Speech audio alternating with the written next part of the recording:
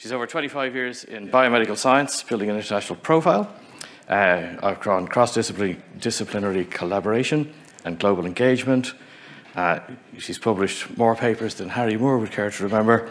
And she directs the UCD Institute for Discovery, where she's recently launched the UCD AI Healthcare Hub. And she is going to be talking to us this morning about revolutionising pre-eclampsia diagnosis and how AI is transforming maternal and neonatal health care. So please put your hands together for Professor Maguire. Thank you very much.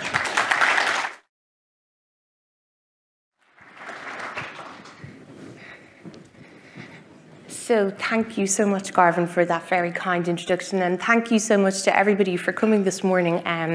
I was here last night and I was at the music, so thank you for coming this morning and being in fine fettle. So as Garvin said, my name is Patricia Maguire, and so it's a real privilege to be here today. Thank you so much to the organisers for inviting me, and for Garvin for leading the charge on that. So I'm going to talk to you about a project that I've been involved in now for a number of years called AI Preme. And this is a project on preeclampsia. And I just wanted to say before I start, if you've ever been affected by this, or if anybody in your family has been affected by this, please come up to me afterwards and tell me your story, because your story is what gets me up out of bed in the morning. And you'll understand what I mean. For those who don't know anything about it, you'll understand what I mean after I've talked you through my first couple of slides.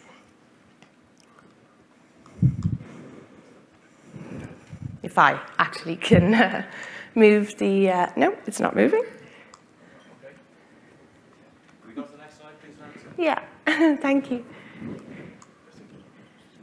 Yeah, I don't think it will move for me when I press next, but do I have to direct it at the, no, okay, not to worry. Okay, well, if you can move to the next slide, I'd be very grateful, but I can start talking. So the problem I'm dealing with is preeclampsia. So preeclampsia is a hypertensive disorder of pregnancy. It's a complication. And what do I mean by hypertensive? Well, hypertensive is high blood pressure in pregnancy. So it sounds very innocuous almost, but it affects 1 in every 12 pregnancies. And 1 in every 12 pregnancies, but usually people haven't actually heard about preeclampsia. So it can be very mild for some people, and sometimes it can be very devastating. So this is a picture of Jennifer, and Jennifer unfortunately passed away in 2021 from preeclampsia associated complications. Now, I met Jennifer's family, and that's something that is such a privilege to me. My background is biomedical science. I started off as a science degree, and I had never met a patient. I've worked on clinical samples for over 25 years, but ironically, I'd never met a patient. I'd never met a patient's family. And this has really dramatically, in this project, I've been so privileged, it's dramatically changed my life. But I did meet Jennifer's family in 2021, and Jennifer, she had a wonderful pregnancy. She was carrying twins. It was all going so well. And then she started to experience some swelling of the ankles. If you've ever known anybody that's ever been pregnant, that's pretty standard, okay? So it's not something that people generally think there's something really wrong here. So she had discomfort, and if you've, again, ever known anybody who's pregnant, they have discomfort. So it was quite a normal pregnancy. However, and she'd been carrying these twins until 36 weeks, and she'd been fine, and that's a really long time for twins. And unfortunately, it all started to go really, really bad really fast. And that's what can happen in preeclampsia. So she went into the hospital. She started feeling really sick really fast. Sometimes, women just wake up in the morning and it's an emergency situation. So that's what happened, unfortunately, to Jennifer. And she ended up going in for emergency C-section. And unfortunately, the next day, she deteriorated quite quickly afterwards, and she just died 2 days after her emergency C-section from a brain hemorrhage. So, you know, this is a really shocking story, I know, for a Friday morning, first thing, but it's reality. And unfortunately, every 30 seconds, as I'm speaking here, either an expectant mum or her baby will pass away from preeclampsia complications across the world. So that's a really shocking, and it always gives me goosebumps, and I have goosebumps now. It's a really shocking statistic for 2023 that every 30 seconds a mum or her baby will lose their life from preeclampsia. And you can imagine that this has not just profound effects on that mum, the baby, but also on their families and on their communities. I mean, this is the most, you know, our smallest, most vulnerable members of our society. And I just wanted to highlight, and this is an infographic from the International Society of Obstetrics and Gynecology. And I like this because it kind of, and you mightn't be able to see it actually, but what it does is it just gives you an idea of that the symptoms of preeclampsia can sometimes just be so mild. And you know, a lot of women will experience preeclampsia and be very mild and be well monitored, but it's the times that it can go wrong really fast, and it's really hard to predict. And at the moment, there is actually no test that can predict the future in preeclampsia, no test whatsoever. So we are still measuring preeclampsia in our maternity hospitals by looking at high blood pressure, so somebody measuring blood pressure, but also looking at protein in the urine. And this has been happening for over 200 years. So we haven't really changed. There's been no real change in how this is being diagnosed. And unfortunately, due to factors like obesity, hypertensive disorders of pregnancy are rising globally. These are not decreasing. The numbers, unfortunately, for women who are suffering from disorders and complications of pregnancy are actually rising globally. And the one thing I'll say, and then I'll stop being so negative, the one thing I'll say is that, you know, so some stats for you, and I lay it out pretty clear. Every 7 minutes, an expectant mum loses her life. Every 45 seconds, a baby will lose their life. And when you add that together, that's the statistic of every 30 seconds. But the other thing is, sometimes, and over 5 million babies are born prematurely every year. And sometimes very prematurely, because this can happen after 20 weeks of pregnancy. And if anybody, I mean, we've all been inside our mums, okay? So we all understand, you know, what this is, but pregnancy is 40 weeks, usually. A normal, healthy pregnancy is 40 weeks. So this can happen after 20 weeks. And unfortunately, really, really tough conversations have to be had sometimes with the parents of this baby, because it's a real balance between the life of the mum and the life of the baby. So yeah, you know, and it's still being we're still diagnosing this using high blood pressure and looking at urine, proteinuria, and look, this a lot of the times has been done really well. But unfortunately, a lot of the times it's been done really badly, and that's where the statistics come from. Okay, great, my clicker now works, thank you. So as I said, I'm a biomedical scientist. I've been doing basic research now for over 25 years. I started off life as a protein biochemist, German trained, and about 10 years ago, I was very lucky to be invited for coffee with a hematologist, Professor Fionnuala Ní Fhionn, who is on the slide here, and she invited me for coffee, and we actually came up with this idea that actually there must be a better way of finding diagnostics in the blood. And that's merging what I knew about blood with the patients she saw on a daily basis in the Rotunda Hospital in Dublin. So we came together, and then we'd been working on the blood of sick, expectant mums and trying to dig right deep. And I'll show you some of the data that we generated. And that's one thing and that's why I'm standing here, is because I generate a lot of data. And so we had been looking at women, sick, expectant mums, looking at their blood. We'd be doing kind of crazy stuff that people thought we were crazy to do, but we needed that blood. You know, whatever time that mum was diagnosed with preeclampsia, we got the blood, and then we had to process it within an hour. So my lab were amazing, and we're like processing this at 2, 3 a.m. in the morning because it just had to be done. But that's what we did.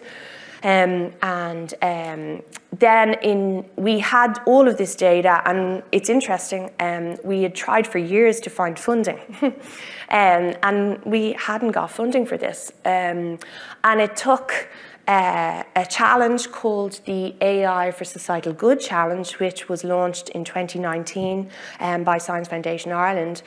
And it took basically standing in the coffee queue in, if you know UCD, there's a new university club there, and I was standing in the coffee queue, and someone came up to me and said, "Do you know what, Patricia, you know, you've had some tough luck with the Preclampsia project. You should apply for this funding, this AI for Societal." And I was like, what do I know about AI? Here you go. And that was in 2019, but you know, we applied, and you needed a societal champion to do so, and that's when we brought in Professor Mary Higgins. And you may know Professor Mary Higgins. She is an obstetrician in the National Maternity Hospital in Holles Street, and she was, you know, very vocal advocate for women's health in Ireland, and has done a lot of TV around that. So we all came together only in January 2020, which, as you may recognise, was just before the world shut down in March 2020. So it was an interesting time to start a project.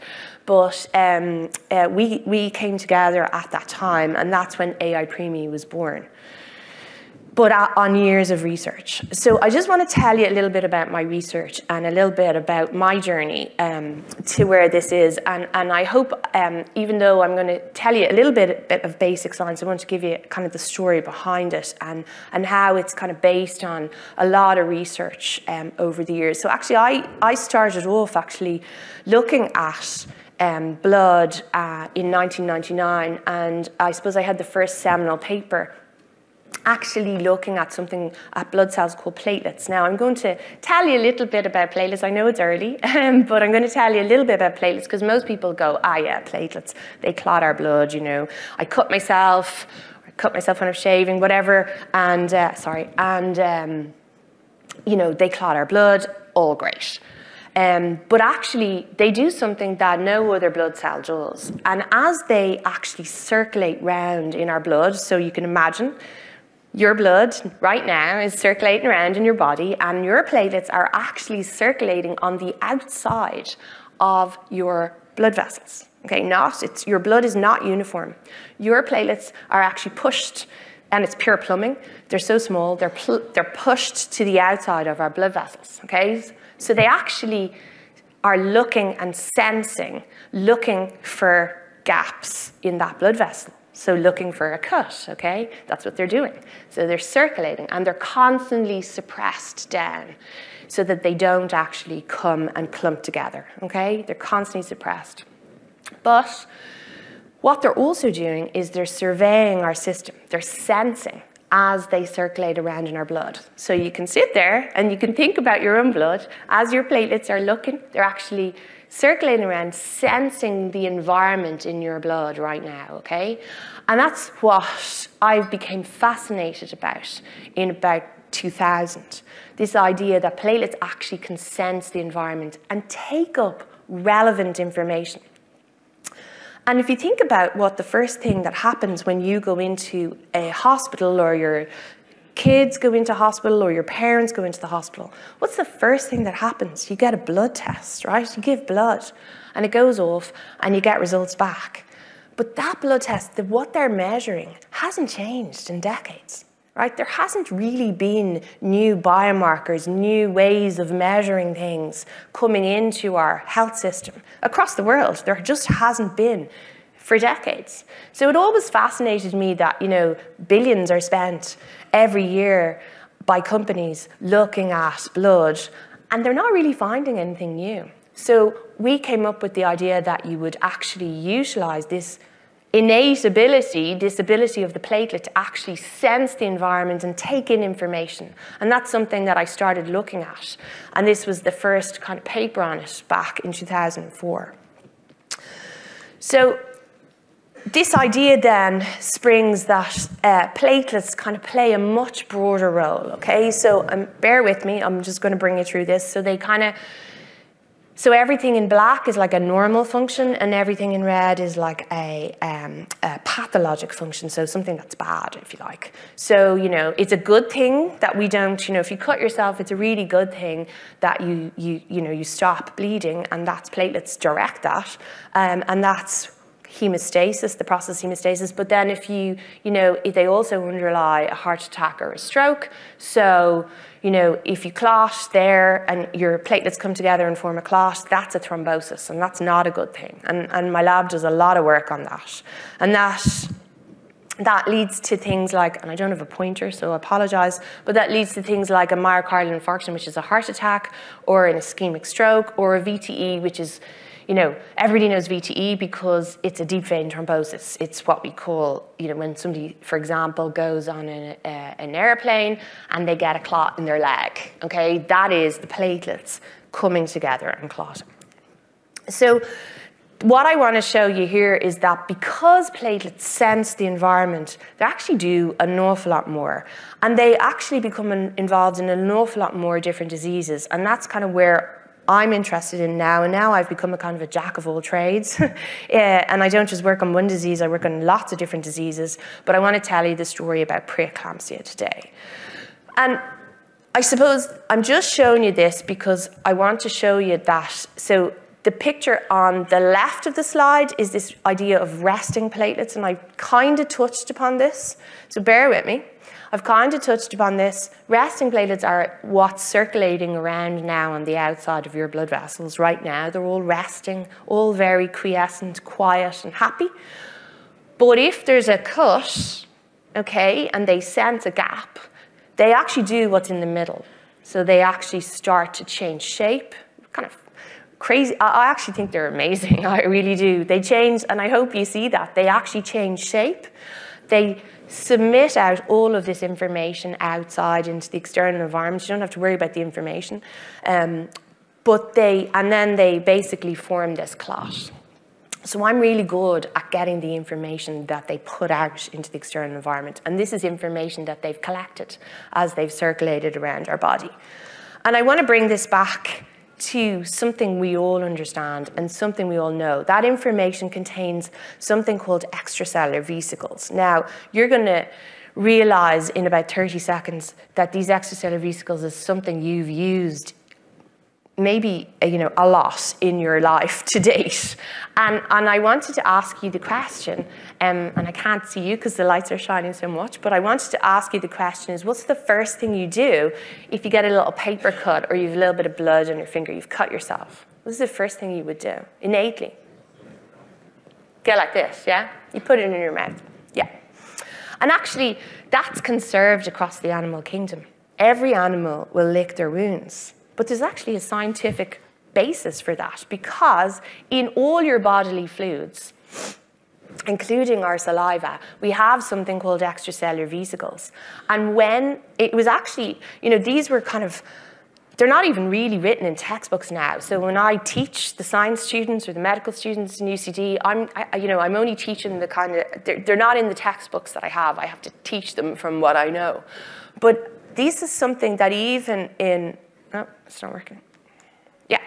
So you don't have to worry about the thing, but it was only in 2018 that people, like, this is only 5 years ago, people actually saw that in our saliva, we have these tiny little extracellular vesicles. Now you can fit 1,000 of them on one human hair. They're tiny, okay? So they were kind of ignored because they were so small and we didn't have the equipment to see them. But it was only in 2018 that they realized that in our saliva we have little vesicles and they're actually got something called tissue factor on the surface. Now, you don't have to worry too much about tissue factor, but what tissue factor does is it speeds up the whole hemostasis process. It actually stops you bleeding. So what you're doing when you go like this is you're using your power of your extracellular vesicles in your saliva with tissue factor on them to actually stop that bleeding and speed up wound healing. Like, how cool is that? I think that's really cool, but then I'm a nerd.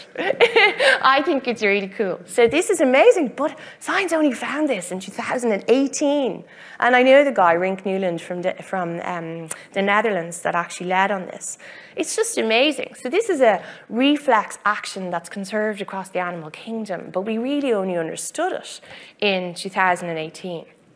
And why I'm telling you about this is platelets hold these extracellular vesicles in the blood. They're, if you like, the storage compartment of extracellular vesicles in the blood.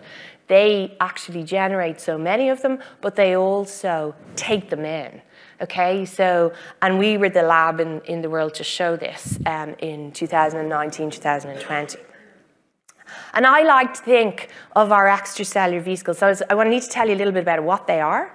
So I like to think of them as little drones of information. So as you're sitting there, this is physiologic. This is normal. This is another communication system in our bodies. It's like our nervous system. It's like our hormonal system. It's just people kind of ignored it. I can tell you the story about it, but I don't have enough time. But people kind of ignored it for years because these things are so small. But these are normal. This is like our postman in our bodies. They are communicating between all our cells, and they're using our bodily fluids, like our blood, to transport that information. And platelets are kind of cool. They actually take them up, and they hoard them inside. And then when we cut ourselves, they put that information on our wound, so that they can speed up wound healing. And one thing that always fascinated me, and it was because my dad had been so sick for years, and I saw his wounds never really healed. And that's one thing as we age, and aging, I really do believe aging is disease that we can reverse. It's a whole other conversation. But aging is, and disease is accelerated aging, but I saw that his wounds didn't heal. And you know, that's one thing that these extracellular vesicles actually do. When they're functioning properly, they actually do proper wound healing and tissue regeneration. So what's been seen is that in disease, the contents of these and the messages that they contain within them actually start to change. And it makes sense. The communication system breaks down, and we all know how important communications are, right? Because that's what you guys do, right? So it's so important, but this is a different type of communication system, and it starts to break down. So I want to convince you now that platelets actually store these. They actually store these. And so what you're seeing is you're seeing something, an electron micrograph, which basically is a particular type of microscope that actually can see them. And remember, these are tiny. So remember what I said, there's about, you can fit 1,000 of these extracellular vesicles on one human hair, which I can't even hold up one human hair, but you can fit 1,000 of them on this. So we have these microscopes that we're so lucky in our universities in Ireland. We have amazing core facilities, and I'll talk about the IT infrastructure because that's why I'm standing here, but we have amazing core facilities like an electron microscopy facility, which allows me to then take samples from, you know, human donors and to look inside their platelets. So what you're looking inside, and you can actually, I hope you can see it, but you can actually start to see these little vesicles actually inside. And these are little extracellular vesicles inside compartments in platelets. And what you're looking at in this video is you're looking at someone in our lab, their blood, we took their blood, we took out their plasma, and we just ran it under this particular machine. And again, we were privileged to be able to have this machine because there's not too many in the world, but it's a nanoparticle tracking machine. And you can, so what you're seeing here is these tiny little vesicles, and you're just seeing, basically we're shining a laser on them and you see the light shining back at you. And that's what my lab kind of works on, is this fundamental idea that platelets store the secrets of health and disease in the information they collect. And if you can get that information out, you might just be able to get new diagnostics for disease. It's the whole premise. And so we had to do something. So again, this is kind of coming into where the machine learning comes into it. But I basically was very lucky to, back in 1999, to have the first protein mass spectrometer for me when I worked in a different university, but I had the very first protein mass spectrometer. And like, if you've gone through the airport, you've all used, like, mass spectrometry has probably been used on you. You know, you get swabbed and they put it in this little machine, which is a little mass spectrometer, and they tell you if what the results come back, and they're usually looking for narcotics, but that's a particular mass spectrometer. But the one I use is a protein mass spectrometer. It costs a lot of money and they change all the time, but we were again very lucky to have core facilities that actually have the most up-to-date machinery. And so what I do is I take the blood of people with their consent, obviously, all under ethical, all under, I love to laugh, all under ethical, you know, all done with ethical approval. I mean, that's the thing, I give a lot of talks to people from an AI background, and I'm always saying we're so highly regulated already in our industry, in our clinical trials that we do. You know, it's normal for us to actually think of the ethics first before we do anything. So that's just, you can ask me questions about that afterwards if you're interested. So basically what I do is I do a lot of mass spectrometry. We've worked on over 1,000 now samples from different diseases. And then that generates a lot of data. and I work to, so just to explain, I just used to spend my life looking at Excel spreadsheets for a very long time. And, you know, that's what I did other than watch TV in the evenings times, is look at Excel spreadsheets of lists of stuff. And it was actually, my husband said to me, you gotta stop. You know, he's like, do you know there's better ways? So that's when I became really interested about 6 years ago in trying to understand that information in a better way. And we started looking at advanced statistics, and then we started looking at analytics platforms that allowed us to do machine learning. And now, even about a couple of months ago, I have my first deep learning paper. I can't say that I am an expert, I am certainly not, but I'm very privileged to work with people that are. So yeah, so that's the whole premise of what we do. And I'm just going to show you some really quick data slides. I want to convince you now that if you took 32 people, 32 healthy people randomly from this room, and you looked at their platelet cargo, this information that the platelet stored, it would be the same. Okay, so we had to kind of, because we came up with this crazy idea. Most people thought we were crazy. But if you look at the blood, the platelets of 32 healthy people, it actually looks the same, right? I hope you see that. It looks the same. So that's a good thing, okay? And then we had to kind of, so we did a lot of kind of proof of principle. It looked the same when it was 32 healthy people. And then we had to kind of show, well, is it different in a physiologic condition? And the physiologic, you know, Fanula worked in the rotunda, so it was easy to get, easier, not easy, but easier to get ethics to start to look at healthy pregnancy. So we wanted to look and compare women who were not pregnant, healthy women, and women, healthy, pregnant women. And I hope you can see that the pattern's different. So I always call this, and my lab laugh at me, the most expensive pregnancy test in the world. Okay, it is. Like, you're not going to start doing the dipstick test. It'll never overcome that. But it is a way, if you look at the blood of a woman and she happens to be pregnant, you will see that she's pregnant from the pattern of her platelets. Okay? So you can get the idea. So this is what we did. And then, obviously, these were all proof of principles. We've published this. And then we wanted to look at sick pregnant women. And like I said, this was, you know, this is a testament to my lab they were working on this because you needed the blood within an hour of getting that out of the arm of the woman. So, you know, rotunda versus UCD, and the clinician that we worked with used to cycle the blood out to the lab. And it was 2 a.m. in the morning, and we work in the Conway Institute, we know it, and it was at the back of the Conway Institute in the dark where there's all trees. So, I mean, it was crazy, but we did it, right? And I hope you can see from the principal component analysis that we've done here, you can completely separate out the red dots from the blue dots. And the blue dots are the healthy pregnant women, and the red dots are the women who've been diagnosed with preeclampsia. So what we did was we got all their information and we looked at the differences. And then those differences were, if you like, biomarkers, okay? Biomarkers to actually diagnose preeclampsia. But are really the holy grail, and this is what really gets me excited, is that we were able to look of those women that had preeclampsia, we were able to separate out women that were well. And, you know, so preeclampsia is such a complication that it's so different. Like if you have 10 women sitting in front of the clinician that have preeclampsia, they'll all have, if you like, their personalized disease.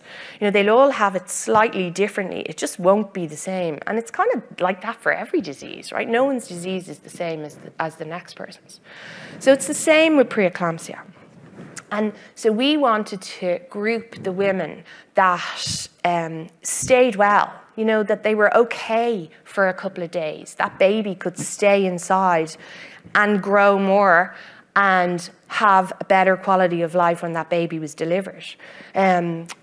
Versus the women that got sick really fast and needed to be delivered. And that baby then ended up in neonatal ICU and was very sick. So, you know, so it was we needed to try and separate that. And this is what the clinicians who are involved in this project get really excited about. The fact that they'll be able to have, and it's not that it's going to make a decision for them. It's going to be a second opinion. It's going to help them make a better decision about that woman that's sitting in front of them and her life and the life of her baby. I'm not actually every day. Is it okay if I don't play that? Actually, I don't think it's relevant anymore. So this is the whole thing. This is a long way of telling you where we were when we came up to January 2020. That's where we were. That's what I was sitting with when I was standing in that coffee queue in the University Club in UCD when someone said, I think you should go for that AI for Societal Good Award. So I was like, okay. So we did. And ironically, we had been looking for funding, and it's something I always say, we had been looking for funding from multiple different organizations and had not, you know, fabulous international peer review, but we'd never been funded. Anyway, it took an AI for Societal Good Award for us to actually start to get funding. And we got 20,000 euros at the start, might just add. So 20,000 euros, and we started off, and we, you know, where there's a will, there's a way. So we needed to actually now get out of mass spectrometry because, you know, hospitals don't have mass spectrometers. You don't have mass spectrometers across Africa, across South America. And, you know, this is, really what gets me up is I want to get this to people because I really do believe it's actually going to help. So they don't have mass spectrometers in hospitals, so we needed to get to the stage that we had something that was being able to be utilized in hospitals throughout the world. So this is, if you like, our version 1. Version 6, and I could talk about it a little later, is we want to get to a dipstick test. And we're going to get there. I really do believe that, but that's future. Have to stop and just stay on track. So this is what we did. We spent the first couple of months kind of translating what we'd found by mass spectrometry into something that could be used in any hospital across the world. We needed to be able to, I suppose, go from a research environment into a hospital. Now, we're still in a research environment, but we needed to be able to prove that. and be able to, and that's what we did. That was 20 grand, but we did it. And we managed to get through to the next round and get 150 grand, which was great. So then we could start to actually recruit women. And this is the idea. This is where it all come to. And the idea is that we are going to be able to provide care providers. So we work, and you'll see the team we work with. It's incredible. We've got clinicians, we've got midwives, we've got people working in the labs in the hospitals, we've got people on the board of management in hospitals, because you have to twist a lot of arms to do what we do, but look, we're going to do it. And what the idea is that we're going to be able to give clinicians, this AI preemie solution, is we're going to be able to give clinicians and care providers a support tool. We're going to give them a second opinion from a very experienced colleague. That's the way we kind of think about it. A second opinion from a very experienced colleague. And so what we're going to do is we're going to give them the biomarkers that we found through years of experience in biochemistry, good biochemistry, and we're going to put that together with all of the information that is collected in a hospital from that expectant mum. And that might sound like nothing, but actually that's not collected. It always shocks me. You know, we go into the hospital, we get blood tests. My dad saw a cardiologist practically every month, and they didn't know he had cancer, bone cancer, until the very end, okay? It shocks me, right? It shocks me that we don't have joined up thinking in our hospitals. So it's really interesting, but the information that's collected on that expectant mum's journey from the first time she goes into that hospital is never kind of all put together and seen as one. So that's what we're doing. It might sound like much, but it actually is really interesting, because I should say we're actually, one of the hospitals we're working with is on paper. Just float that out there. So it's on paper. So we actually spend a lot of time, my team spend a lot of time going in and getting the information. So human error, all of that, I know, but there's only that way of doing it, right? So we're pulling all of the information together. And so we're putting good biochemistry with good clinical practice, because we've loads of clinicians involved, and also bringing all of that information together. And this whole idea is this unified biosignature of preeclampsia, like a fancy way of saying just putting all of the information together. And why am I standing here? Well, I'm standing here because it was absolutely enabled by UCD IT services. Thank you, Fred and Philip and Jen. I know you're here. Thank you, because in January 2020, I went to IT services and went, I need to get something called Microsoft Azure. And they were like, you can have our license, and they completely helped and facilitated me with the infrastructure I needed. Okay, so we're on the cloud, because I don't believe we can do this. You know, so many academic projects write code, you know, write their own code, and they sit literally amazing ideas that are sitting on people's laptops in the university.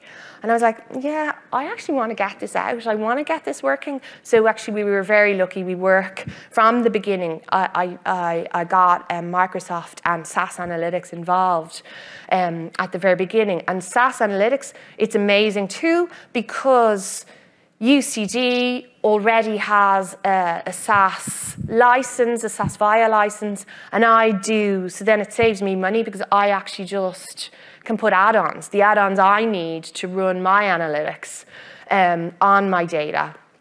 And I add that on to UCD's license. So I go through CHEST and all of that and do that every year. So that's why I'm standing here, is because the infrastructure has enabled me to do this project. And we wouldn't be able to do this and bring it into the hospital, like we're in the rotunda doing this. We wouldn't be able to do that without the infrastructure. And this is the whole idea. I've gone through this, but this is the idea. It's bringing good biochemistry with good data, with good clinical assessment, bringing that all together, utilizing an analytics platform in the cloud, and then we'll be able to give the information to the care provider at the right time, but all of the information. And they can click into it, they can see where the information's come from, they can make an informed decision. it takes a village. You can imagine I am privileged to stand up in front of you and represent the AI Premi team. I really am, but there's so many people involved in this. We are across the 3 Dublin maternity hospitals. We have people here on this slide with very little skin in the game other than the passion to help us succeed. You know, we've got patient groups that we're involved in. We've got business people, because look, you know, I rationalized a long time ago that, you know, you can't get this out to everybody who needs it unless you actually go down the commercial route. That took me a while actually to get my mind around it, but I know now that you have to do that. But we've also got incredible, and I'll just point out at the top right of the slide, Professor Geraldine Doyle, who just completed her tenure as director of the Michael Smurfit Business School. But she's a health economist, and she looks at value-based healthcare, because we are not going to get this up and running unless it creates value for the hospitals. But we know it creates value, it saves lives, but unfortunately we have to show it as monetary value. So where are we? So right now we're at 500 patients collected. We're really, you know, ramping up recruitment now. We need to get it, you know, it's all about data. But, and I apologize, it's probably overfitted because we're only at 500 patients, and we split this into a 70-30, a 70 training set and 30% validation set. But the area under the ROC curve right now is 0.813. So yeah, okay, there's a misclassification, but isn't it better as a second opinion and also give the clinical care provider all of the information at the right time? And really, it's not just my vision, it's really the vision of the whole team. This is what we want to do. We want to get this to every person who needs it across the world. And you know, you got to do lots of different things to get this out there. And we've been very lucky. We've been on a lot of different TV shows. I mean, we've won a lot of awards. We were named by UNESCO last year as in the top 100 projects using AI to solve sustainable development goals. And I think the reason that I'm standing here is we just won the Public Sector Digital Transformation Award. And you just see the pointer doesn't work, but a little picture in the Sunday Business Post. But look, you know, we can win awards, but really it's all about the people and all about the research funding. And I hope you hear a lot more about us, because at the end of the day, so many people involved in this, but at the end of the day, it's really the work. And I've met so many patients along the way, and this is a picture that always I think about, and this is a lady that came to me, and she lost her daughter to Preclampsia, and she believes that if AI Premi existed, her daughter would still be alive, and that drives me. Thank you so much. Thank you very much. So we can get some questions through Slido. We have a few minutes for questions. Okay, so. Oh yeah, so, Elizabeth Holmes. So, yeah. No is the answer. So is Elizabeth? We'll just read out the question. Oh, for okay. Online. Yeah. Is Elizabeth Holmes' idea of developing blood testing technology that could run hundreds of health tests on just one drop of blood achievable? No, and it never. Look, it never was. It's funny because my husband used to say to me, "Did you see that one, Elizabeth Holmes?" And I was like, "Yeah, that can't be work. How can someone know that much about blood? That she's only 19." It just, you know, and no experience. It just was never going to work. Never. I think the way she thought about it was never going to work, but there's other ways of doing it. And, you know, I think utilising machine learning and data, good data, and if you were able to bring all the data of the world together, I think you might be able to. Okay. Do you want to read out the next question? And the next question, were any dedicated data scientists required for this project, or was it just UCD's excellent ICT services able to integrate data into the system? Oh, it's everybody. I mean, if you sit beside me long enough, you'll be involved in this project. This is the way it is. You know, IT services, fundamental. You know, enabling us to get the platforms, but yes, data scientists. And not only, you know, I was on an interview during COVID. I don't know if you know him, Professor Brian McNamee is in computer science and UCD. He was on an interview, and I was like, oh, And I was on the panel and I was like, oh, he's really good. And I rang him up and said, any chance? And actually, he's no skin in the game, but he's been fabulous. And actually, yes, I've been very lucky. You know, we've now got a bit more funding, and I now hire data scientists that pretty much tell me what to do.